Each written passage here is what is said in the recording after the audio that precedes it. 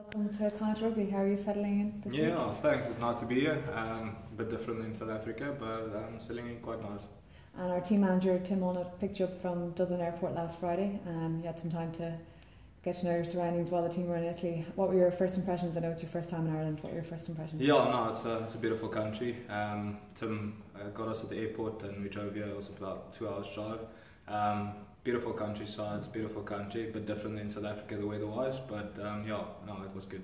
And you've moved over with your wife Monique, but it wasn't just the two of you coming over on the plane. Who else was with you? Yeah, I was definitely our little dog came with, English Bulldog, Jack. If I left him in South Africa, I'd probably be sitting here alone. So keeping the wife happy. So yeah, we brought him over as well. And how's he enjoying? Yeah, his life in Galway for him is sleeping. That's what he does best. So yeah, he's enjoying it quite good.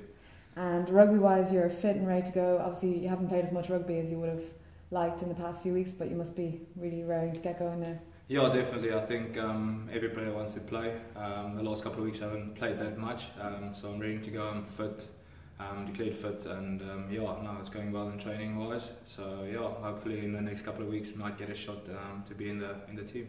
And obviously, there's a lot of work for you to do, getting up to speed with the calls and all the plays.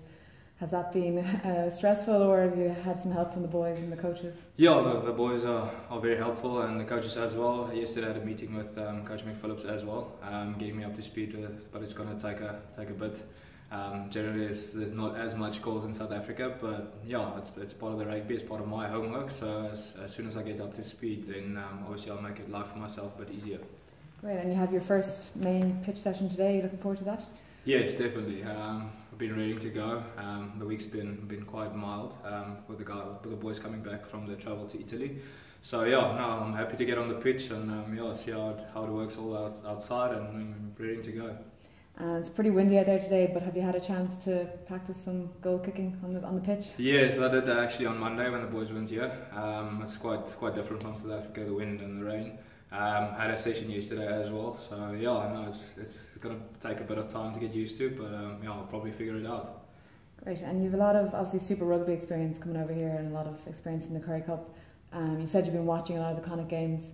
Have you noticed a big difference in the style of play, or what are the similarities from your own game? Yeah, I think Northern Hemisphere teams normally play a lot different than the Southern Hemisphere, but I think Connacht has a very big emphasis on maybe a running game that you wouldn't normally see from Northern Hemisphere teams. So yeah, no, it's quite exciting team to watch, and there's different ideas and good quality players that execute the plans quite well.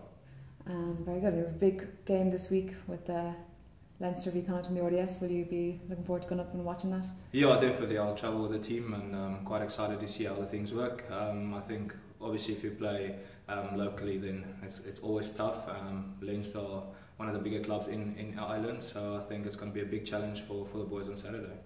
Great. Well, we'll catch up with you soon, and great. Welcome to Connacht. Thank you so much.